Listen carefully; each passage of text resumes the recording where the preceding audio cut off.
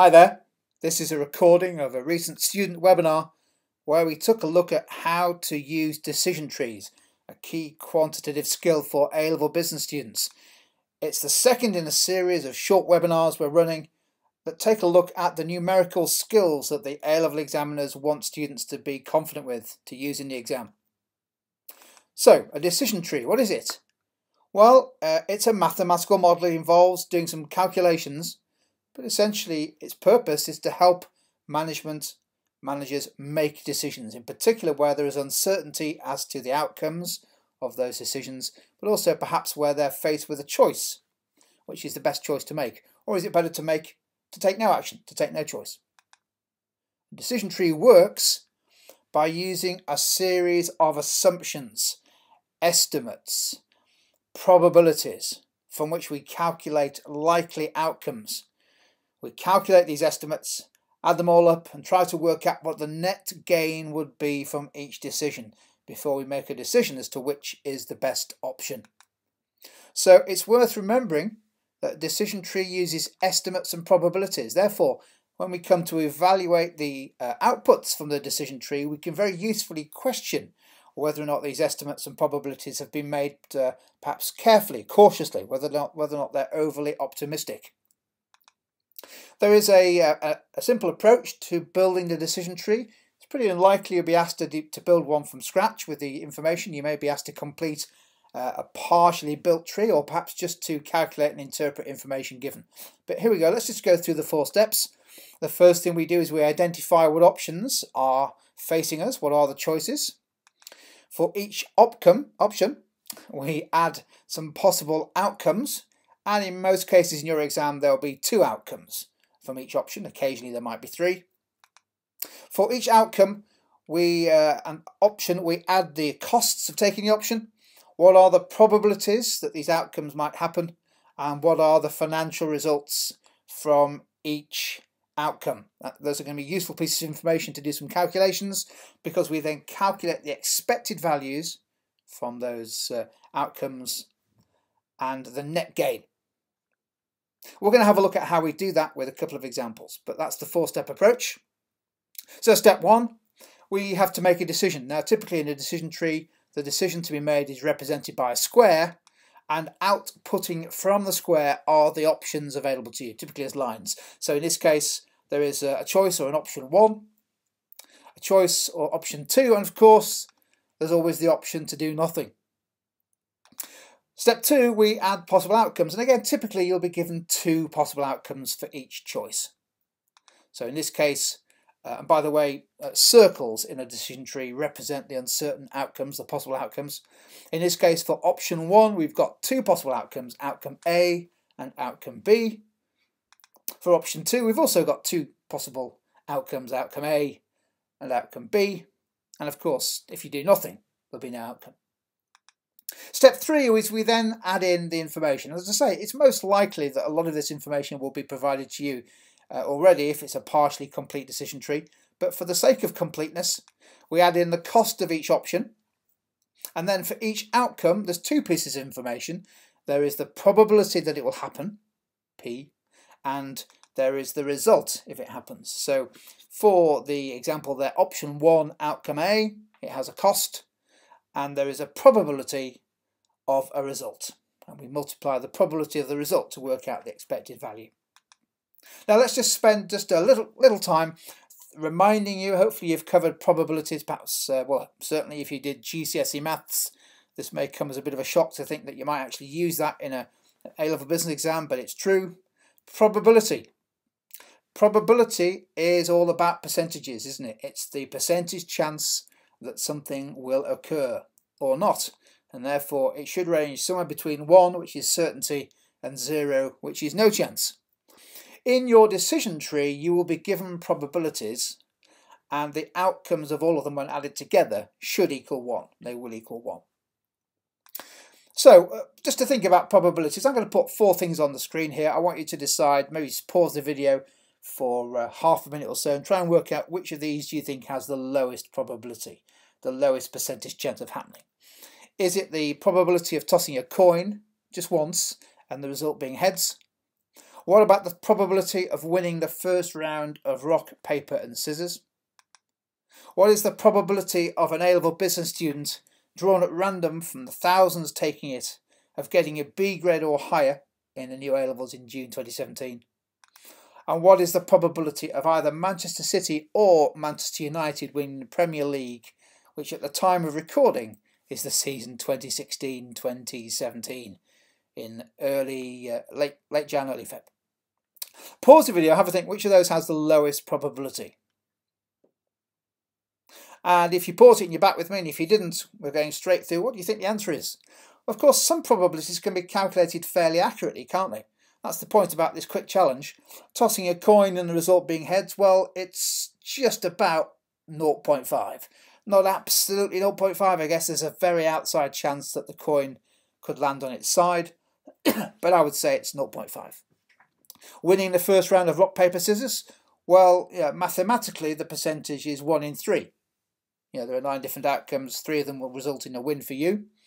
You might argue it's not a game of chance, it's a game of skill, but we won't go there.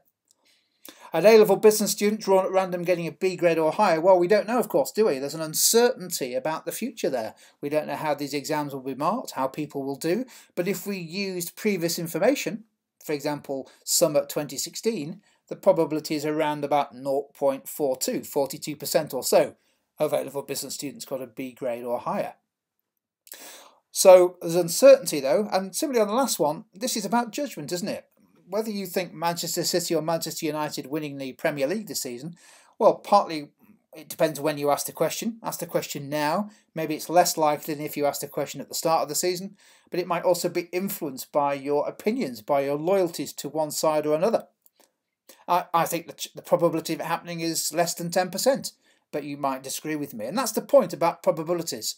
That's the key thing about decision trees, that they involve people expressing a judgment, making an estimate. And that's, if you like, the key evaluation point you can always use on decision trees, that probabilities nearly always, perhaps apart from tossing a coin, nearly always involve some judgment. So, onto the calculations quickly. How do we use these probabilities? Well, the expected value of an outcome, we simply take the financial results and multiply it by the probability. We'll see this in a second. And then the net gain, we add up all the expected values of each outcome, take away their cost to work out the net gain. So let's have a look at how we do this to see what kind of numbers come out. Here's a simple example. I'll put this information in the table there. I'll show you how the decision tree gets put together. Then we'll do a calculation. Year 13 student Joseph is deciding whether it's best to either get a place at university to study business psychology, or should he take the advice of his careers advisor and take a place as a sales apprentice at a prestigious multinational. In other words, start working rather than go to uni. What he's done is worked out what he might earn in the first 5 years in employment. So if he goes to uni and if he takes the apprenticeship, and he's worked out there's a different cost to the option. It's more costly to go to uni. He's worked out the different probabilities of high pay and low pay, and he's worked out the result of those high pay, low pay outcomes. So we've got the data, all the data we would need from a decision tree. Let's take that data. Well, if you want to have a go, of course, maybe stop the video now and have a go at constructing your own decision tree. Well worth having a go. If not, I shall continue. Well, there is our classic decision tree. 2 choices: go to uni, take the apprenticeship, or do nothing. Probably not an option. We know there's 2 outcomes for option 1, high and low pay. Similarly, 2 outcomes for option 2, high and low pay. Let's put the information in. We were told it was 60 to go to uni, 10 at the cost of apprenticeship. The probabilities we've added in, notice that for each outcome, the 2 probabilities equal 1. So 0.7 plus 0.3 equals 1. Similarly, 0.6 plus 0.4 equals 1. So the probabilities of each outcome should equal, for each choice, should equal 1. And we were told the different results, the financial results of those 4 possible outcomes, getting paid more over 5 years if he goes to uni, still getting pretty well paid in an apprenticeship, but still less than going to uni. Who knows whether those are right? Those are his estimates. So, have a go. Have a go at calculating the expected value. Now, I've done the first one for you. Let me take you through it. Then I'll ask you guys to have a go to work out the expected value and net gain. So if it goes to uni, we simply multiply the probabilities by the financial results. So 0.7 times 250, 0.3 times 50. Those are the two outcomes, the two probabilities. Add those two together comes to an expected value of 190,000, but don't forget we have to knock off the cost of that option. So it's 190,000, take away 60,000 of cost, a net gain of 130. Have a go, pause the video, have a go and calculate the value, the net gain of that option there. Let's go back to it for the apprenticeship, please. Have a go, and then I'll continue when you start the video again. And if you guys have been having a go at calculating the cost of the apprenticeship and the net gain, let's have a look at the numbers. Well, hopefully you came up with a number that was £110,000. You should be able to see where we got the numbers from. Multiplying by the probability by each financial result, 0.6 times 150 is 90, 0.4 times 75,000 is 30. Add them together, a total value of 120, but take off the £10,000 cost, a net gain of 110. Now, which is the best decision? Well, you might argue the figure suggests that university is a better option than apprenticeship, but of course the smart student will point out the fact that the two numbers are very close, so it's hard to make a distinction between the two.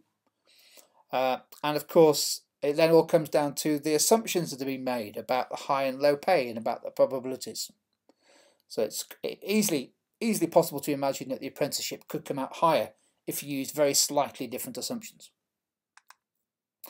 So on the screen there, I'm just going to give you one final calculation maybe to have a go at if you want some more practice on decision trees. Again, pause the video and have a go. So for option X, we're giving you some information for option Y. There's one more calculation to calculate here. Don't forget the sums of probabilities should add up to 1, and I've not given you the probability of failure for two options, option X and option Y. So have a go at those. And if you pause the video and you're coming back, welcome back. If you've had a go, let's have a look at your numbers. If not, let me take you through the answer. Well, which option had the highest expected net value? Let's have a look. Well, first of all, you had to work out the probability of failure. So, of course, it's 1 less the probability of success. So 0.2 for option X, 0.4 for option Y. If you then work through the expected values, you should have worked out that option X had a net gain of 330,000, option Y 290,000. So option X appears to be the best option. Final thoughts. Don't forget decision trees, a bit like investment appraisal, in particular net present value, discounted cash flows, are very sensitive to the assumptions that are made, the probabilities. It only takes a small change in one of the probabilities or the financial results or the costs to come up with a slightly or very different outcome. So it's always worth challenging the assumptions that are made in decision trees and to point out how the decision could be different if the assumptions changed. But it's also important to recognise that decision trees are just one part of the different methods that management can use to help with decision making. There we go, guys. That was an overview of the content we covered in our recent student webinar on decision trees.